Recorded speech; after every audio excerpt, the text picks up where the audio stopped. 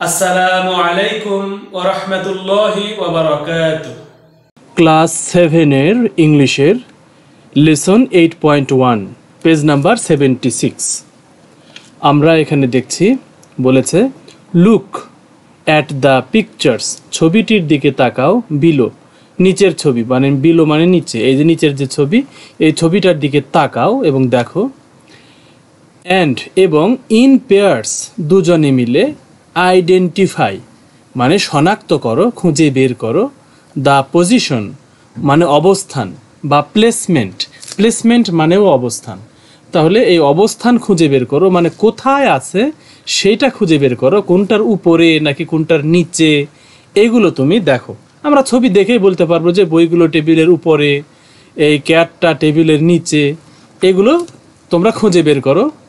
Of the living and non living things, living মানে কি যারা জীবিত বা যাদের জীবন আছে, যেমন ক্যাট, বাটারফ্লাই এগুলোর লিভিং, আর যেগুলোর জীবন নাই চেয়ার, তারপর গ্লোব, এরকম টেবিল, এগুলো কিন্তু নন লিভিং। তাহলে এই লিভিং আর নন লিভিং থিংসের এগুলো কোথায় আছে এগুলোর পজিশন বা অবস্থান শনাক্ত করো। দেন তারপর ইন পেয়ার্স দুজনে মিলে ask and answer the questions, প্রশ্নগুলোর উত্তর দাও, টু নো দেয়ার প্লেসমেন্ট তাদের অবস্থান জানার জন্য।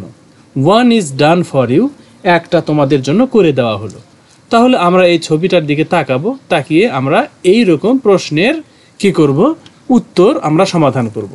তাহলে আমরা যদি এই ছবিটা ভালো করে দেখি আমরা বলতে পারি যে the cat is under the table, the book is on the table, the pen is on the table, তারপরে the calendar is above the table, এইরকম the chair is beside the table, এইরকম করে আমরা যা আছে এখানে। অথবা বলতে পারি যে the lamp is between globe and এই যে calendar, the table lamp is between globe and the calendar, এইরকম করে আমরা এগুলো বলতে পারি।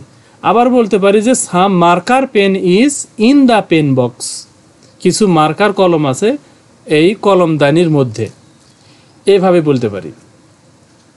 তারপরে আমরা এইরকম A B C D E এই 4টা বা 5টা প্রশ্নের উত্তর আমরা সমাধান করব। তাহলে এখানে দেখো কোশ্চেন যেটা দেওয়া আছে, করে দেওয়া আছে answer. Where is the sofa, সোফাটি কোথায়?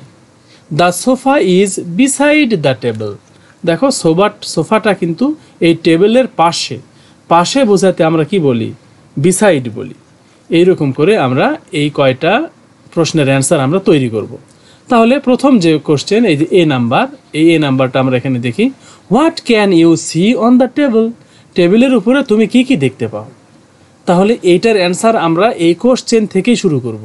আমরা জানি যে কোশ্চেনে যদি ইউ থাকে সেটা আমরা অ্যান্সারে উই অথবা আই লিখতে হয়।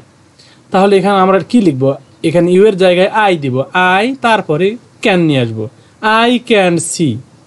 তাহলে আমরা লিখব আই ক্যান সি অথবা we can see a globe, এই যে একটা গ্লোব দেখা যাচ্ছে। তারপরে আ টেবিল ল্যাম্প, একটা টেবিল ল্যাম্প দেখা যাচ্ছে। তারপরে আ পেন হোল্ডার, একটা পেন হোল্ডার দেখা যাচ্ছে। সাম বুকস, কিছু বই, অ্যান্ড পেন্স, কিছু কলম, ইন দ্য টেবল। তাহলে এই কথাটা আমরা লিখে দেব। এরপরে আমরা বি নাম্বারে দেখি। Where is the chair, chair কোথায়? চেয়ার তো অবশ্যই টেবিলের পাশে মানে বিসাইড দ্য টেবল। তাহলে আমরা কি লিখব, দ্য চেয়ার ইজ, এই দা থেকে শুরু করব, দ্য চেয়ার, তারপরে সাহায্যকের ভার্বটা নিয়ে যাব।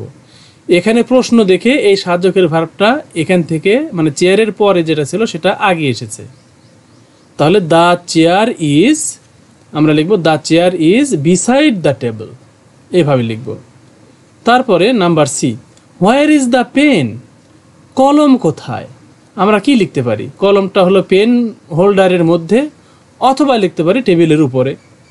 তাহলে আমরা লিখতে পারি the pen is in the pen holder, কলমটি হয় পেন হোল্ডারের মধ্যে। অথবা বলতে পারি যে আরেকটা লিখতে পারি অন দ্য টেবল, তাহলে এভাবেও লিখতে পারি the pen is on the table. কলমটি হয় টেবিলের উপরে। এই দুটার মধ্যে যে কোনো একটা অথবা দুটা লিখলেও কিন্তু চলবে। এরপরে D number, where is the cat? Cat কোথায়, বিড়ালটি কোথায়? তাহলে আমরা দেখতে পাচ্ছি বিড়ালটি টেবিলের নিচে, আন্ডার দ্য টেবিল। তাহলে আমরা কি লিখব? The cat is under the table. The cat is, এই যে দ্য ক্যাট ইজ, এইটা আমরা প্রশ্ন দেখে দেখে লিখলাম। তারপরে আন্ডার দ্য টেবিল, এটা আমরা অতিরিক্ত লিখলাম। এরপরে last number E, what can you C? তুমি কি কি দেখতে পাও between the globe and the pen holder? এই গ্লোব আর এই পেন হোল্ডারের মাঝে তুমি কি কি দেখতে পাও? তাহলে আমরা লিখতে পারি আই ক্যান সি, অথবা এখানে আয়ের জায়গায় উই দেওয়া যায়। We can see a table lamp between the globe and the pen holder. তাহলে এই যে গ্লোব আর এই যে পেন হোল্ডার, এটার মাঝে কি আছে? এই যে টেবিল ল্যাম্প আছে। আমরা আরও লিখতে পারি, টেবিল ল্যাম্পের জায়গায় কমা দিয়ে আমরা টেবিল ল্যাম্প, পেন, তারপরে পেপার,